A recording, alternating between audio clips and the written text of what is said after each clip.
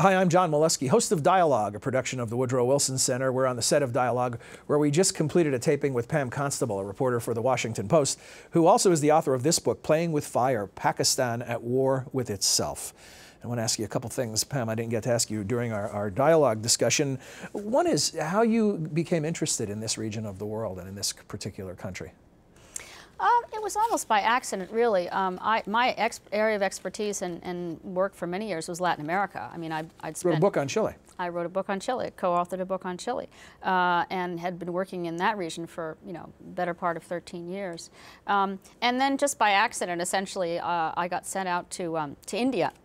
In 1998 because the correspondent there was sick, and so they asked me to fill in, essentially.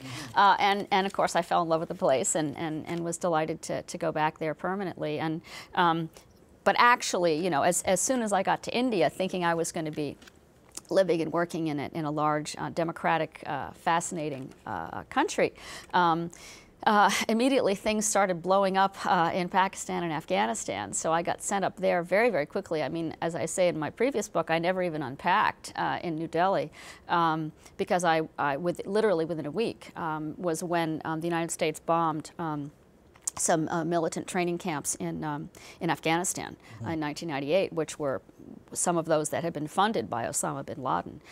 So, I mean, I just hit the ground running and just spent essentially most of the next decade commuting between Islamabad and Kabul. And Pakistan, I mean, it's a fascinating country. It's much more complicated country. Afghanistan is a warrior country where everything's pretty much black and white. Either you're a friend or an enemy.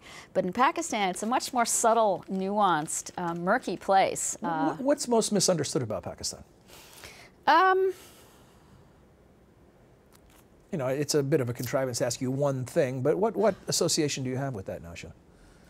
I mean, I guess as I was saying in the previous taped interview, people in the West probably have a much more narrow idea of Pakistan. People ask me, "Oh, isn't it dangerous? How can you even go there?" And I say, "Well, which part of Pakistan are you talking about? You can go to the tribal area near the border or go to the capital city, get killed by the Taliban, or you can go to Karachi and think you're in New York City."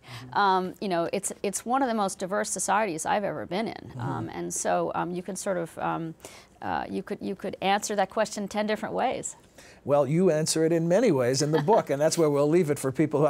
Two options for those of you who are intrigued by what Pam has to say. One is to buy and read the book, and another, and they're not mutually exclusive, is to come to our website, look on the tab that says TV and Radio, click through, and you can find your way to the complete 30-minute dialogue interview. Thanks.